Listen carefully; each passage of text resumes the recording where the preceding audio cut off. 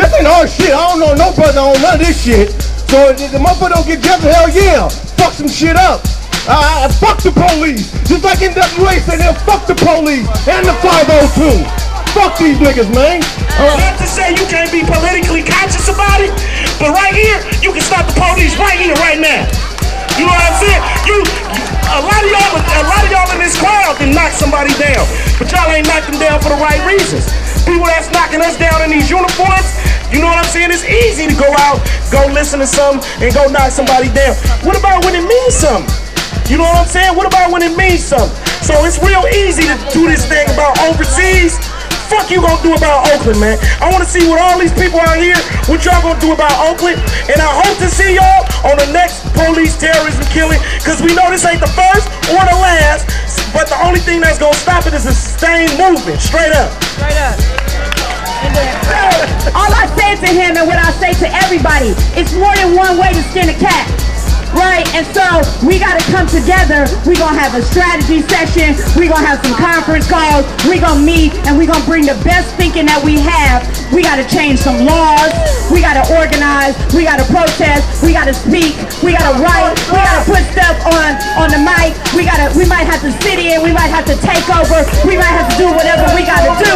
But whatever we do, we gonna do it organized. We're not gonna come in half-ass and do some bullshit that ain't gonna really make no change in our community. Because we see people die in these streets of Oakland who was not ready for the retaliation, the brutalization that cops are showing us every day, that they will smoke us in broad daylight. I'm not sending none of my babies, none of them out to die again until we put some of our best thinking and our best efforts into making sure we can protect ourselves. I got young people that have been waiting. You know, you came down here and tried to shut this BART station down. It is shut down. Yeah, shut it down. Talk a little bit about the importance of that and how you feeling about Oscar Grant, and is this a one-time thing? Well, I've been doing this since the Riders Trial.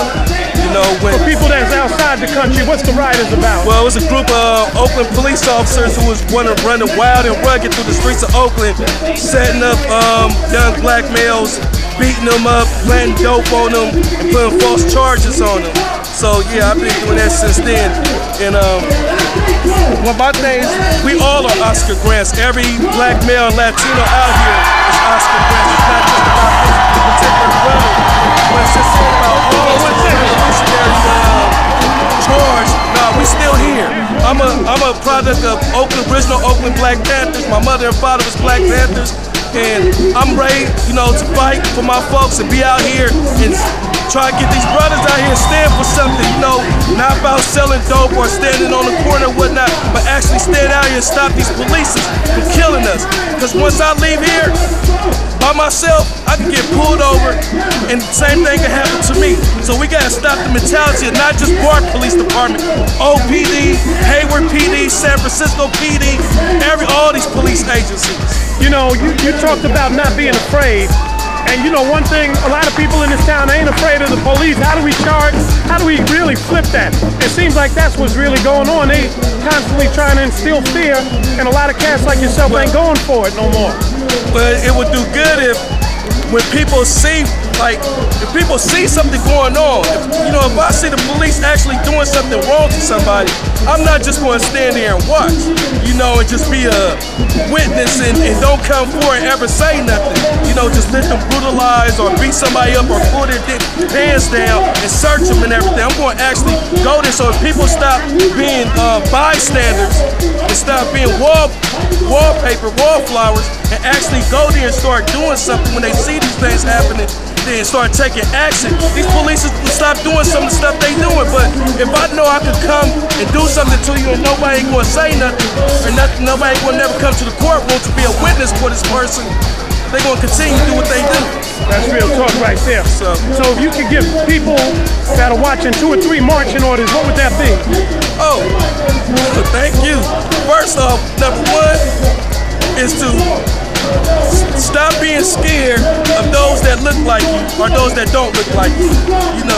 It been many times I done been on BART and the BART train been full and I got open seat and nobody was sitting next to me. I can have a tie and suit on, but nobody would sit next to me. So people, first off, you know, everybody need to come together and just be united. Second, don't be afraid. Stop being afraid. You don't have to be afraid. This is supposed to be the land of the free.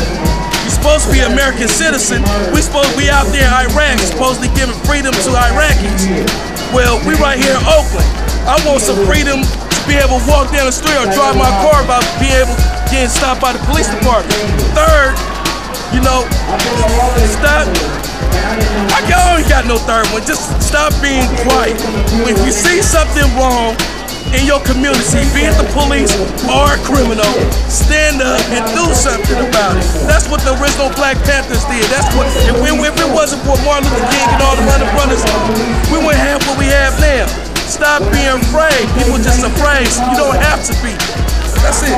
That's real talk. We appreciate that, my brother. Sure. All right. Peace.